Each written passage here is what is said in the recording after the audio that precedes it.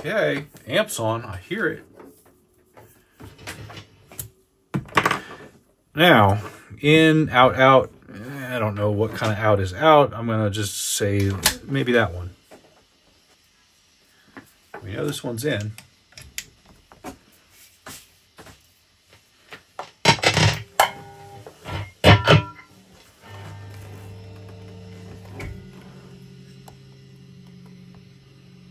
'64 SG Junior, or Special, sorry, Special.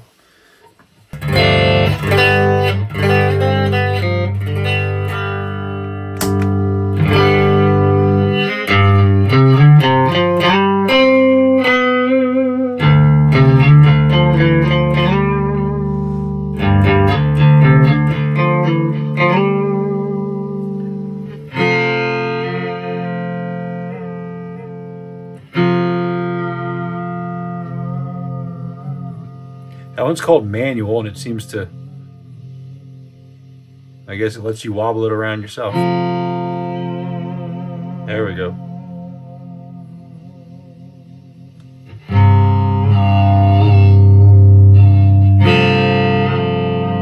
Oh, so if you have the width down, maybe?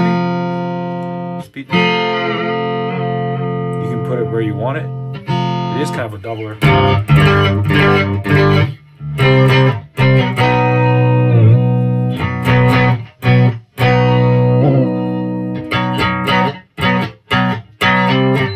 Oh yeah, it is. So this is like more of a tight doubling, and here's more of a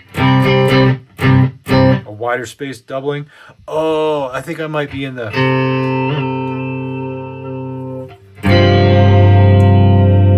Yeah, I think I might be in the wrong output for doing mono.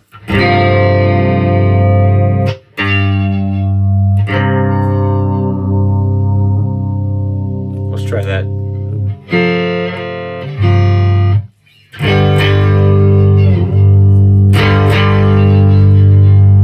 Got some drive to it.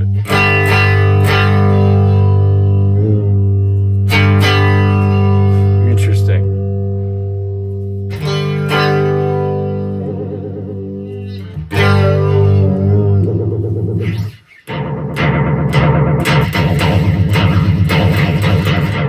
Wild.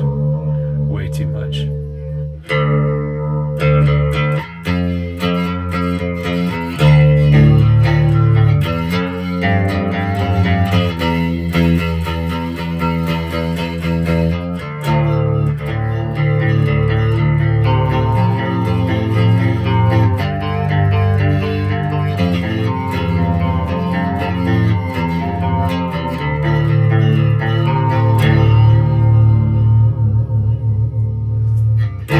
Those upper settings are too intense for me, but there they are if you like them.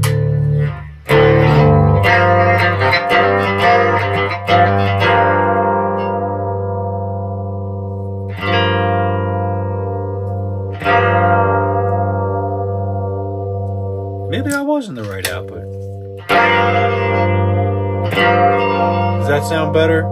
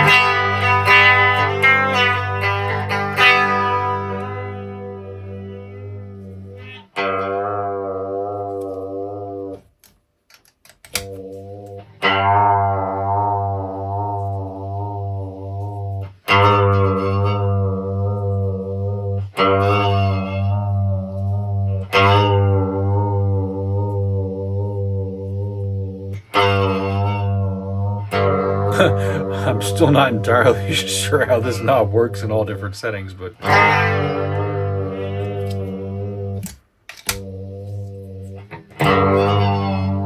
let me try some.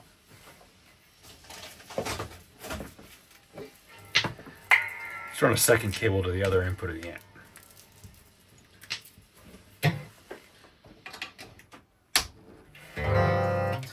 Yeah, they're out of phase with each other, but it sounds good. Doesn't it? Maybe not. No. I'm canceling the magic.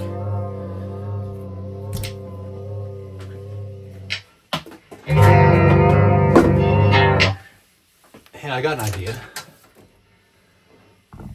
Let's get this guy involved.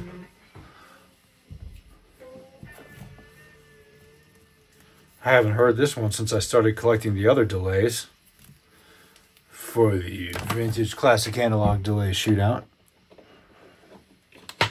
Okay.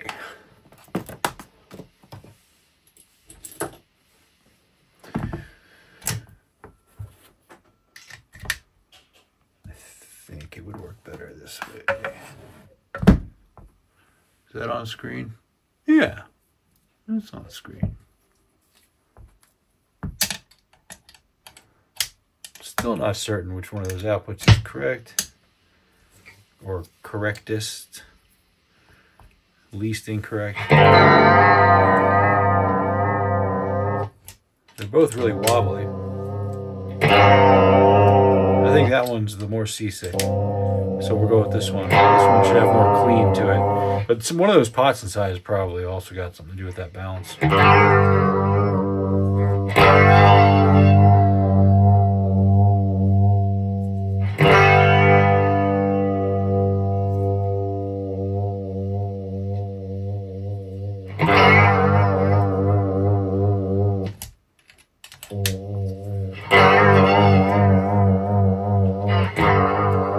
Going back and forth on which one I think sounds better.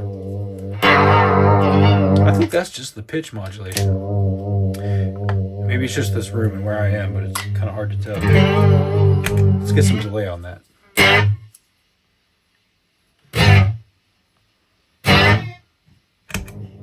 There we go.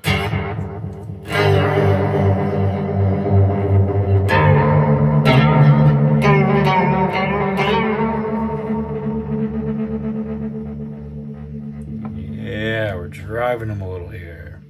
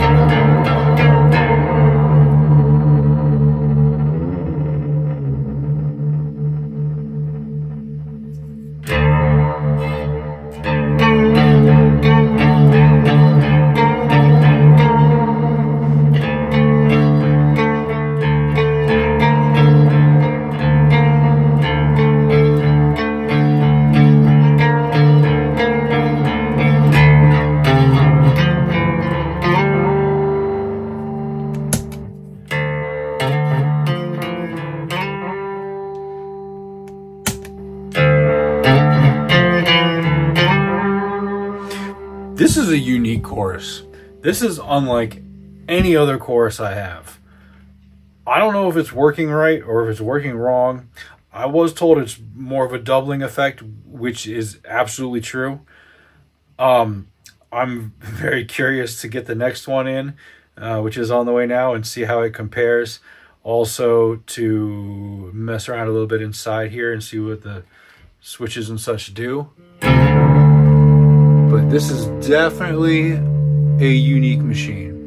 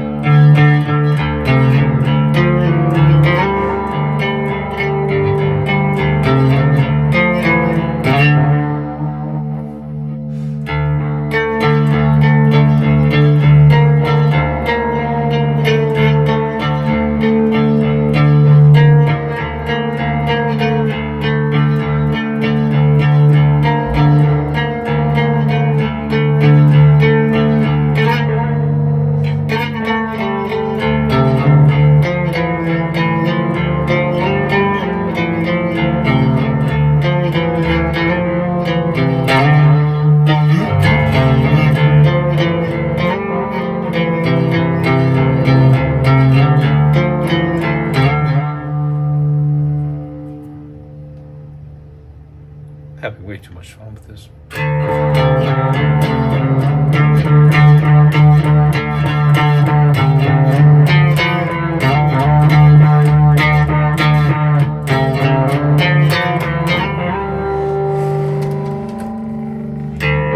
Let's get a little more volume.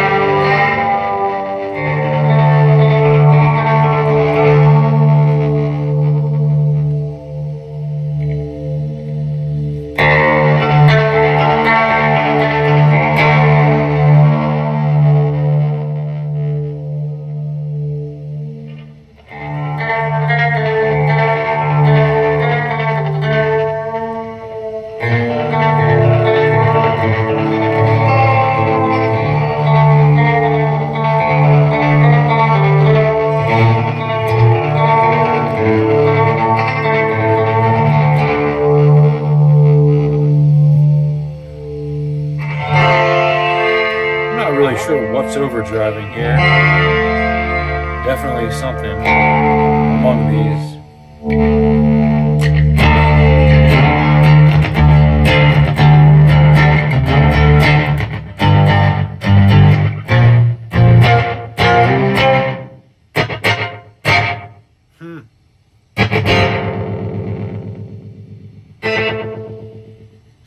I think it's the delay. It has a little, like this wants to push a high output. If I take this off, the level drops a lot.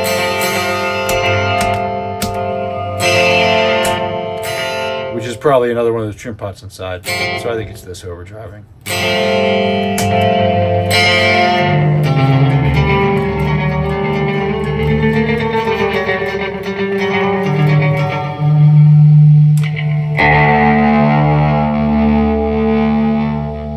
Okay. A lot of fun playing around here. But let's put the delay away.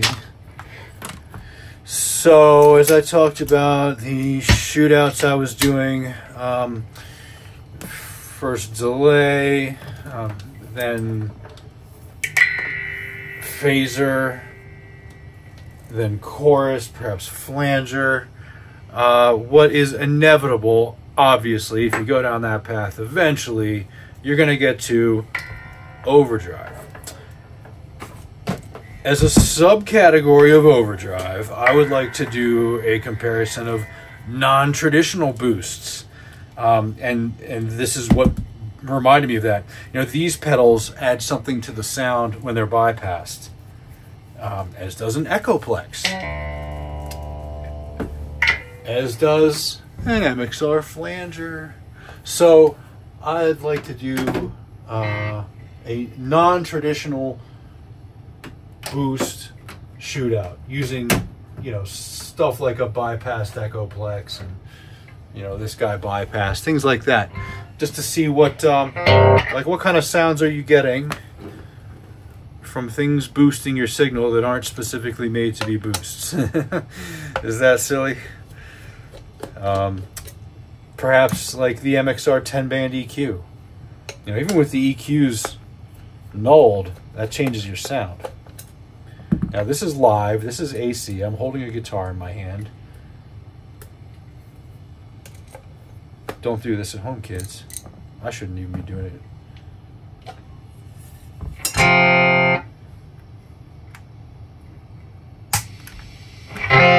But don't you want to know what those switches do? I mean, gosh, I do. If you're anything like me, you're just dying to know what those switches do. And I hope I'm not actually going to be in that situation.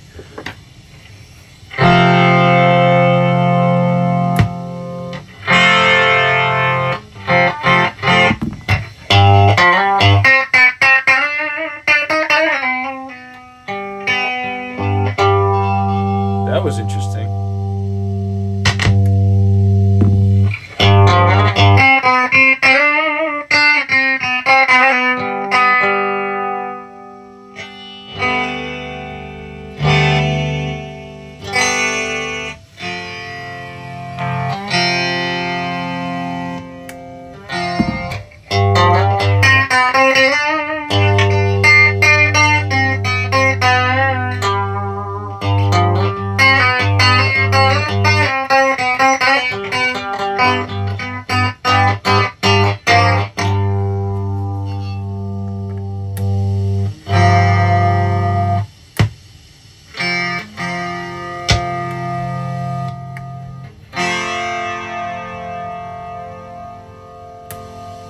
Man, I'm not actually sure what that does.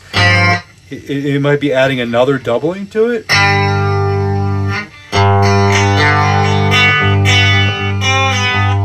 This thing sounds like a sitar when it's up all the way. I seem to have lost my adjusting screwdriver. All right, I'll have to use this one. Let's see what these do. Let's mark where they're at. It's kind of a nice practice, right? Say right here. We'll say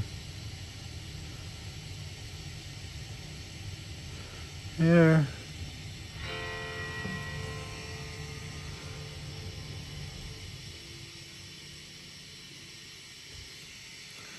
And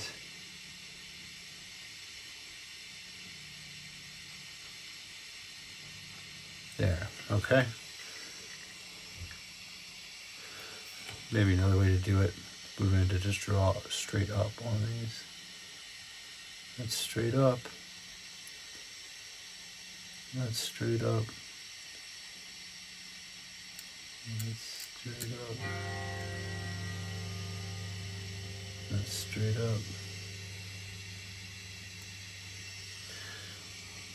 Straight up, now tell me, do you really want me to twist these pots around? I know I do.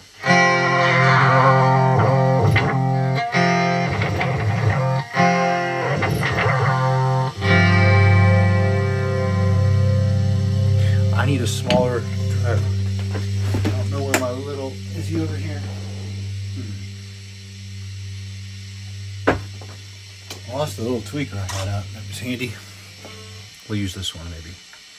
No, that one's a little big. How about this one?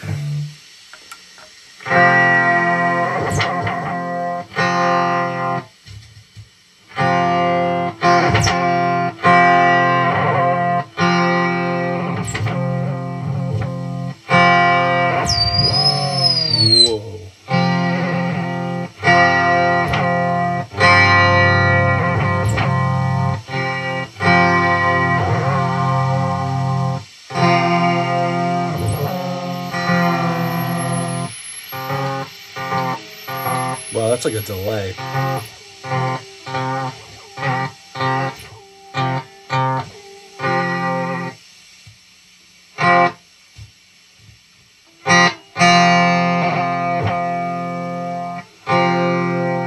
think we'll leave that one where it was.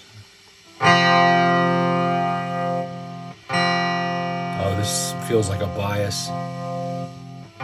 Yeah, it just...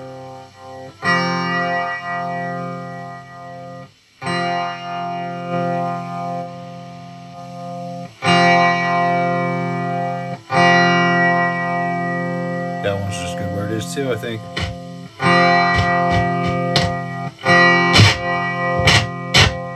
It's a gain of some sort of... Little crackly.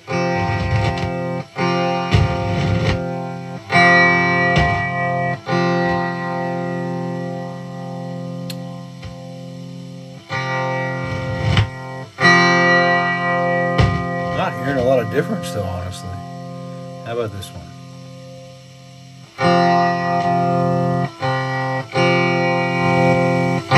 That's definitely gain.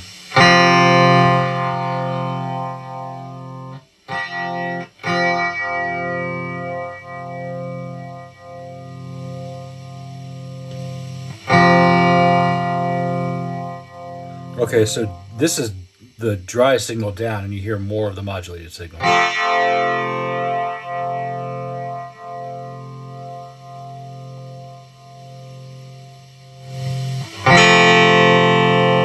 That's the dry signal up and you hear less modulated signal. So this is about halfway, like physically on the pot. This is where it was. Where it's a little bit more dry.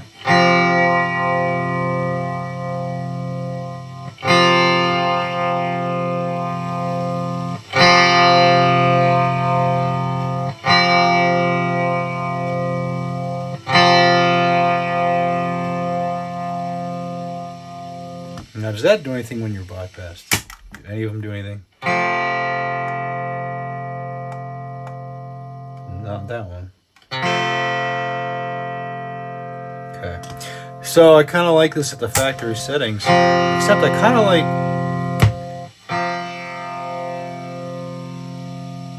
That's a cool alternate sound.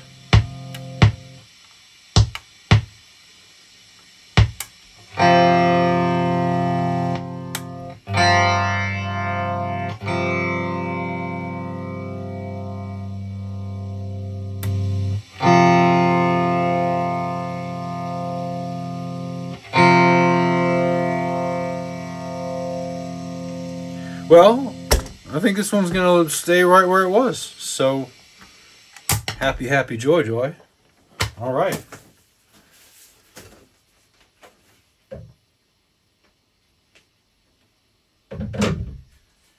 Okay. Nothing left to do but unplug it, button it back up, turn the 78% reverb off. Say goodnight, huh? Well, folks, what a night we've had here. We've chorused, we've delayed, we've tweaked, we've switched, we've screwed, we've soldered. Do you feel accomplished? I do. I feel like this guy is ready to do battle in the upcoming shootout. And he is a strong contender. It very well may be that his greatest contender is his own brother. Sounds like an awesome WrestleMania, doesn't it? So, like I said, there's another one of these coming. It'll be here in any day now.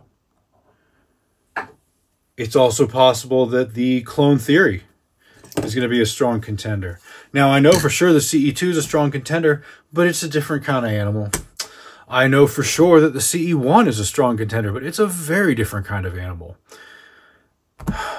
Gosh, I'm just excited to see what happens. I don't know about the DoD chorus. I'm not that familiar with it. I don't know. I feel like it is more of like a wobbly, like meh or kind of chorus. But yeah, I think I just sounded like a European ambulance there for a second, but you get it. Anyway, we'll all find out together in the upcoming days. So let's just wait for that. And in the meantime, Big Yellow MXR stereo chorus out. See ya.